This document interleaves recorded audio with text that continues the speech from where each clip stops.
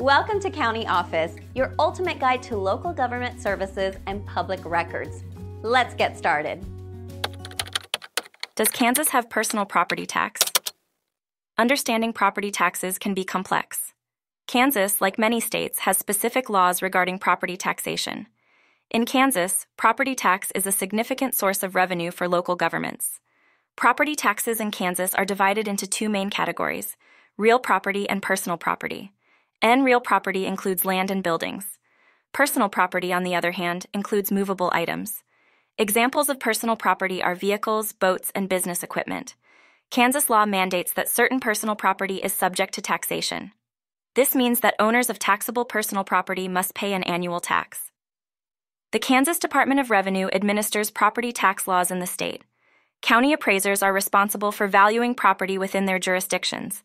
Personal property must be reported to the county appraiser each year. Failure to report can result in penalties. Den vehicles are a common type of personal property subject to tax in Kansas. The state uses a specific formula to calculate vehicle property tax. This formula considers the vehicle's age, weight, and original cost. Other types of personal property, such as business equipment, are also assessed for tax purposes. Exemptions may apply to certain personal property items. For instance, household goods and personal effects are generally exempt from taxation. Additionally, some business property may qualify for exemptions under specific conditions. Understanding these laws can help property owners comply with tax obligations. It is essential to consult with local authorities or tax professionals for specific guidance. This ensures accurate reporting and payment of personal property taxes, NWN.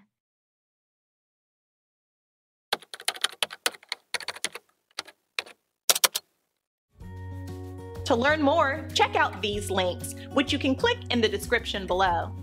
And feel free to comment your questions. We're here to help.